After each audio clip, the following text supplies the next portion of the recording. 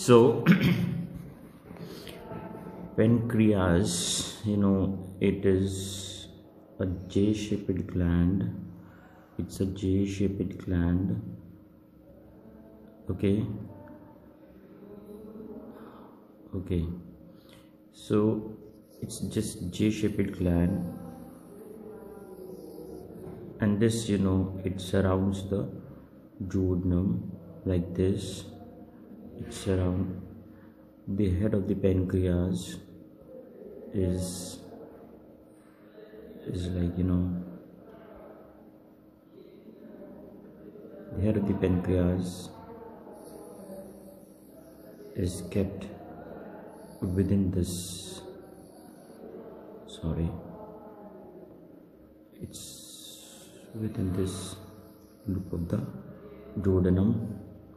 And this portion here, it's the uncinase process, the head, the body of pancreas, and this is the tail of the pancreas, which reaches to the spleen there. Got it? Okay, then I don't want to go into the gross anatomy right now.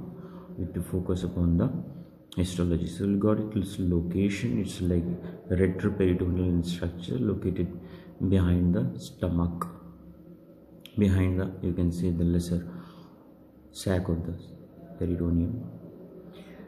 Then this pancreas, histologically, it's actually classified in glands. It's a mixed gland. That means it has both exocrine and endocrine components.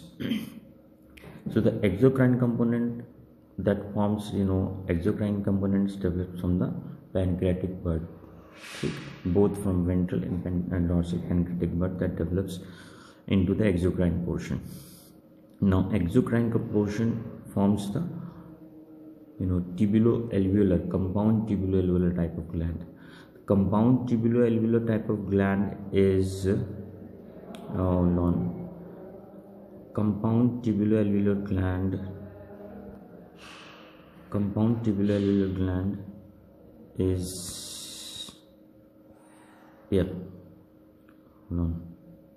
yes, so compound tubuloalveolar gland will be like, yes, hold on, yes, so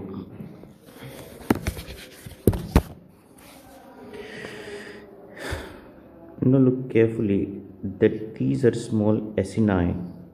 These are small acini. These small acini have their ducts. Okay, these ducts are the ducts from the acini. Then they form interlobar ducts.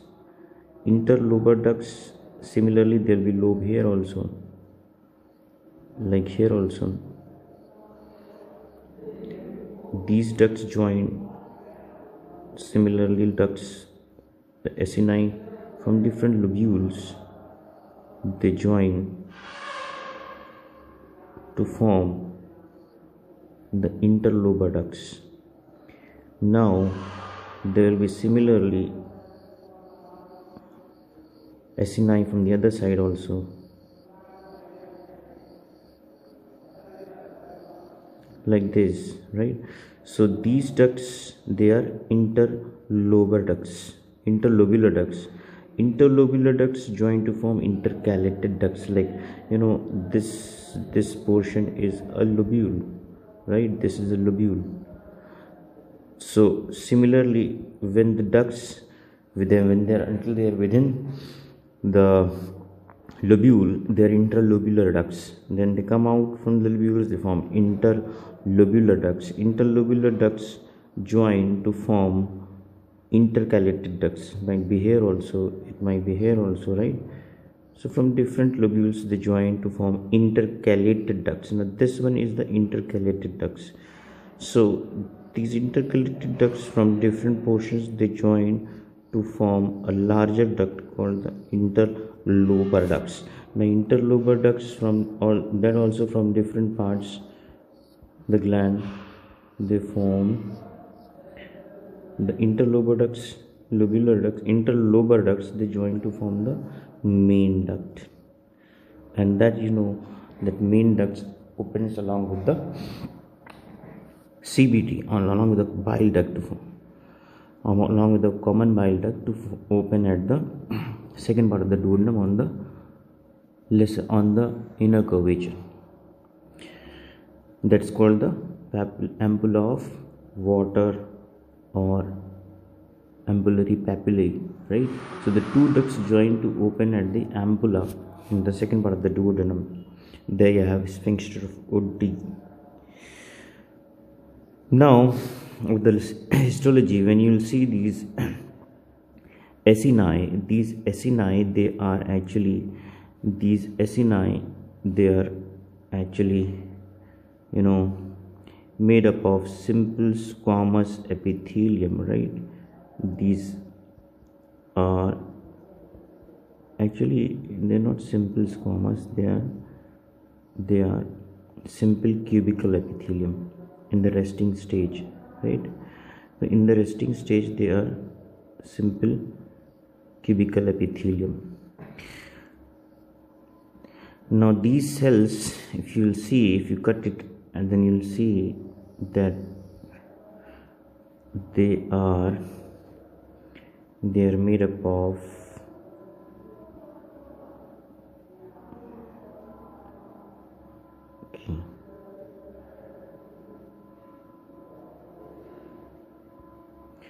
these ducts. You can say that they are made up of pyramidal cells. They are acini or alveoli. The difference is that in an acini you will find larger cells. The cells are larger, pyramidal, with less amount of luminal space. And in alveoli you have more of cells surrounding with largest luminal space. Then each of these cells you have a basal nucleus, you have a nucleus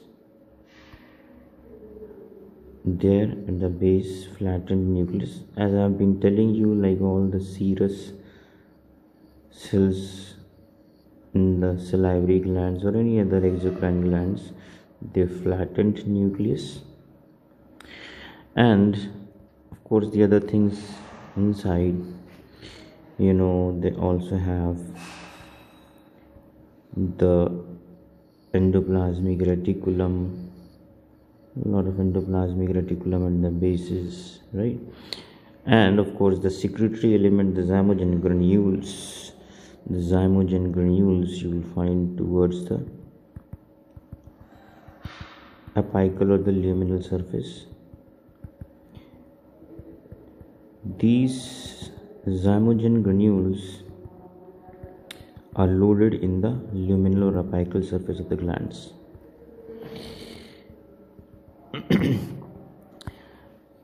And they take good of stain, because the exocrine, the basophilic stains, they take up well with these granules. So that you have been told in the salivary glands also, that these salivary glands, the zymogen granules, how this made up of these cells are made up of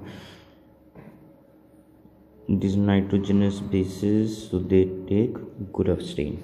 Okay, so then the rest of it is that these interlobular, intercalated, interlobar ducts, they are all made up of simple cubical epithelium. This is all made up of simple cubical epithelium. And here the intercalated ducts, they will of course have a size bigger than the rest of the epithelium. And the rest of the ducts, they have larger cells, and might be in the main in the main duct they'll have tall columnar cells in the lining of the main ducts, tall columnar cells. So that is how the exocrine portion of the pancreas is made up of. Okay, then Then now we will talk about the endocrine portion, right? So when you will see in a cut section of a slide, in a cut section you will find that there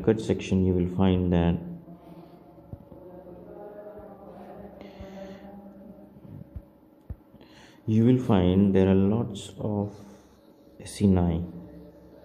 Now these are exocrine acini in a cut section, right? In a pancreas, in a transverse section, this is how it will appear, loaded with acini. Now it's because it depends on the section. You might not all see them all in an equal or in a circular manner. You might be cut obliquely also. So this is how you find the acini, right? Okay, and about the acini, I have already told you that you have these cells lining, right? Yes, like this. These are all cells acini. This is all I told you before. Okay.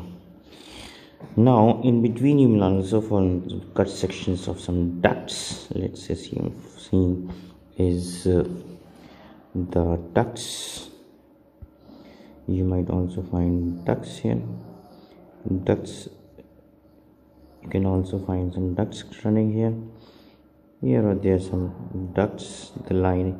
So you will have to identify, get them differentiated from blood capillaries. Blood capillaries also will be there, right? So now let's talk about the islets of Langerhans. They're the exocrine component of the pancreas. The exocrine component, let's say we're using this, right? The exocrine components are like clusters of cells. These are clusters of cells located in between the exocrine component. These are the islets of Langerhans.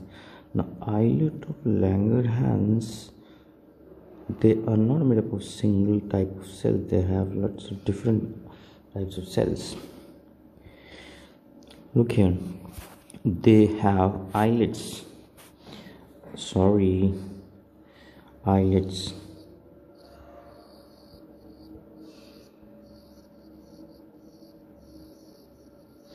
Islet of Langerhans, they have alpha 1 type of cells, also called D cells. You have alpha 2 cells, and you have beta cells. Now alpha 1 cells, they secrete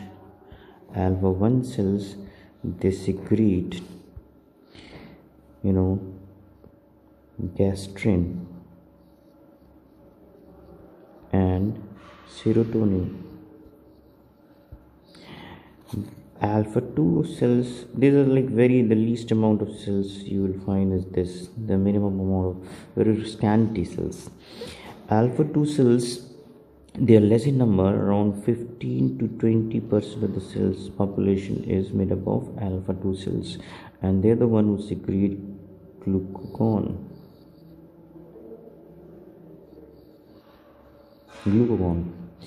The most predominant cell type is beta cells, which are around 80%. Now these beta cells they secrete insulin. Obviously you will not get to sing with a single stain, you will not be able to see all of them, so you need special stains to visualize each different type of cells. Like in case if you have to identify the alpha 2 cells. Then for this alpha 2 cells, stains. The stain used for alpha 2 cells is acid phosgene.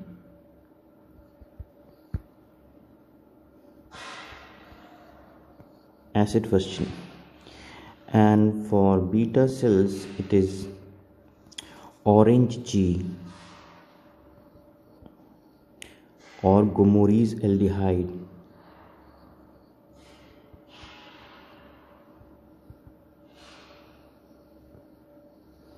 Phosgene.